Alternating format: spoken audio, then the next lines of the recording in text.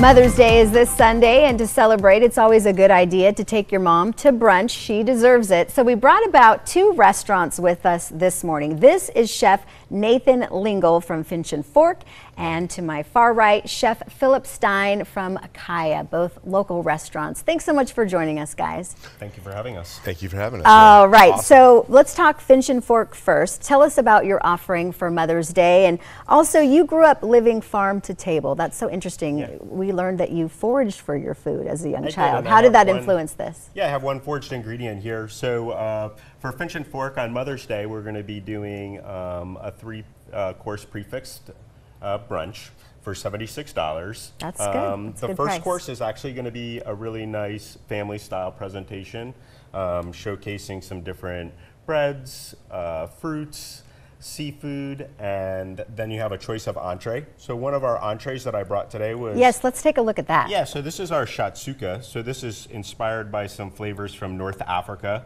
with a little twist of some local ingredients. So we have a tomato and pepper stew with some North African spices, as well as some feta, avocado, a little bit of micro chive, and then some wild foraged borage flowers, and then some nice poached eggs with a little pinza bread, which has a little za'atar on there. Just a beautiful sight there. And while I try it and take a bite, tell us where Finch and Fork is and how people can get reservations. Yeah, so if they Finch need and them. Fork is in the Kimpton Canary in downtown Upper State Street. And you can make reservations at our website or on Open Table. That is so flavorful. I love you. that. Okay, with a full mouth, I'm going to go to you now from Caya. Tell us about what you brought today and what Caya has to offer for moms. Well, as you know, everybody's having something for mom. When you come and dine with us, mom's going to get a rose because we should celebrate mom.